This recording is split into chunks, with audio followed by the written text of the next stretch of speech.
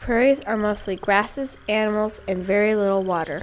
It stretches from southern Canada to northern Mexico, covering lots of land. Prairies are normally between forests and mountains. They can also be located in the middle of the United States as well. Lots of different animals live on prairies, such as bison, horned lark, and prairie dogs. Wild horses also live on this dry grassland.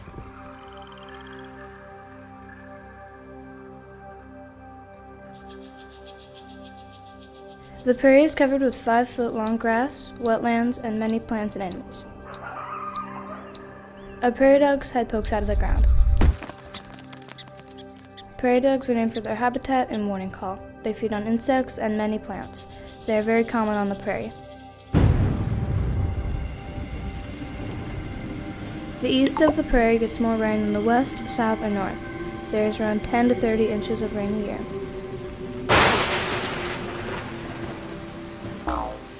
However, the climate is changing to take a turn for the worst.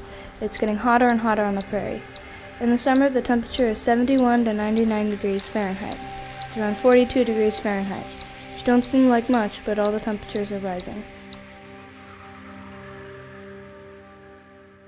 It's 2050.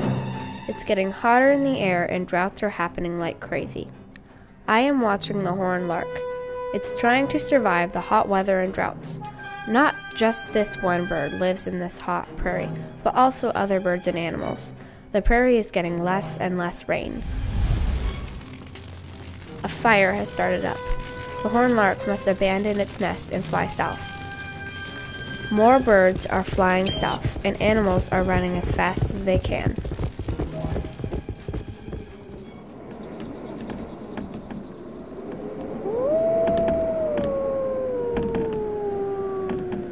The droughts have a big impact on people by drying up the crops. The droughts are also drying up wetland areas that migrating birds depend on. Buffalo also live on the prairie. Buffalo are walking to the usual spot where they drink, but the water is gone. The buffalo must find a new spot to drink.